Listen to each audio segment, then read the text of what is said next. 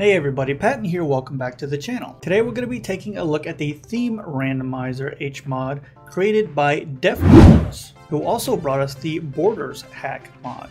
What this mod does is change the background or the theme depending on what folder you're in on your system. So you can either have it randomly pick a theme when you go into a folder, or you can assign specific themes on specific folders. You'll see what I mean in a minute. So first thing you need to do is make sure that your system is hacked, and I will have a hacking tutorial in my description for you to follow to do that. This does work for NAND users, but it is specifically designed for external storage like a USB device or an internal SD mod. That's because these themes take up a lot of space, so it's recommended you go that route. So for those of you on the NAND system, this is how you install it. You'll have to manually add this to your user mods folder, and I will have a link in my description on the files you need to do that. So this is the file you're looking to put into your Hakchi and then user mods folder, this theme randomizer HMod. If you double click this, then go to themes, and then you're going to pick your system, either the NES Classic or SNES Classic.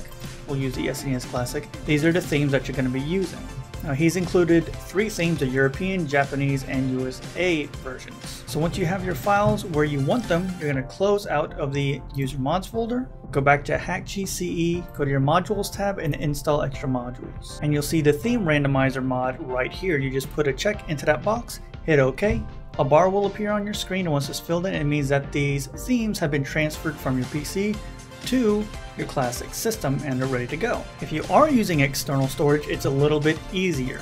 Once again, you go to modules, go to the Hakchi mod store. Under additional functionality, you want the Hakchi theme randomizer. You just hit the download module button and this will be added to Hakchi. Close out the mod store, go back to your modules tab and install extra modules. Once again, you'll have the theme randomizer in your list. Put a check in the box, hit OK. Same thing, you'll have that bar fill up. Once it's done, these themes will be installed to your system. So when using a USB drive, you plug it into your PC, go into your Hakchi folder. In your games and saves area, you're going to create another folder called themes. I'm going to go into that themes folder, and once again you're going to create another folder depending if you have an NES Classic or SNES Classic.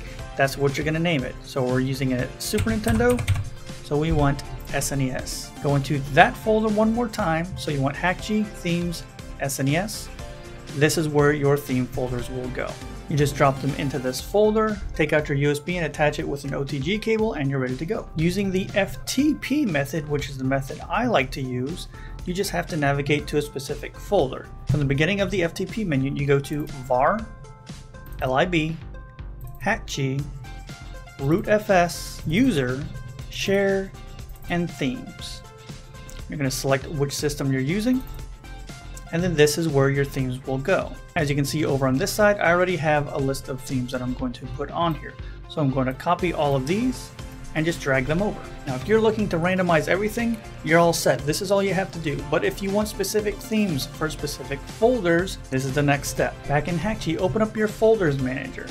So here's what you need to do. Whatever you name your folders, you have to name the theme folders the exact same way, except you cannot use capital or uppercase letters. Everything has to be in lowercase. So here's how I renamed all my game folders, and this is just for demonstration purposes.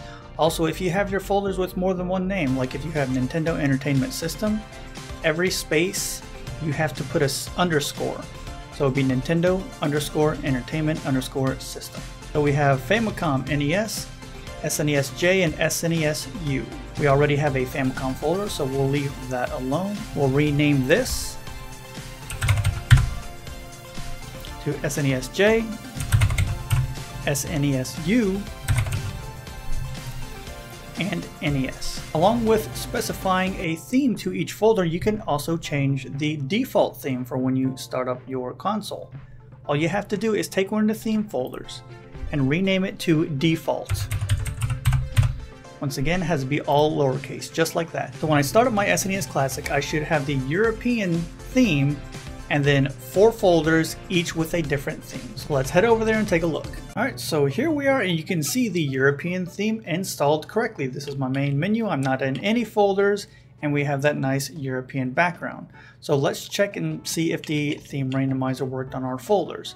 Let's open up the US folder first. And now we have the US theme in here. Great. When we go back, we should be back to the European theme, and we are. So how about the Japanese Super Nintendo folder? There we go. There's our Japanese theme. Looks really nice. I like that one. Alright, so how about our Nintendo folders? Just regular NES. Now, I don't think this is the original. No, it's not. This is not the regular NES theme. This is just a theme that Defkorns made for this mod. So you can see it's working though, and the music changed, if you noticed. We go back again. And last one, let's go to the Famicom folder.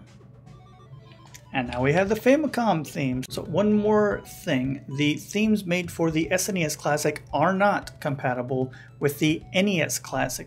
You have to get themes for that one specifically because of how they are built and how the system reads where the theme is from. Reddit seems to be a good place to find these themes, either on the SNES Mini Mods or the NES Mini Mods subreddits. A huge thanks to Defkorns for this very awesome mod. You can get it from the mod store or you can get it from his GitHub account. Thank you so much for everybody for watching, and I will see you next time.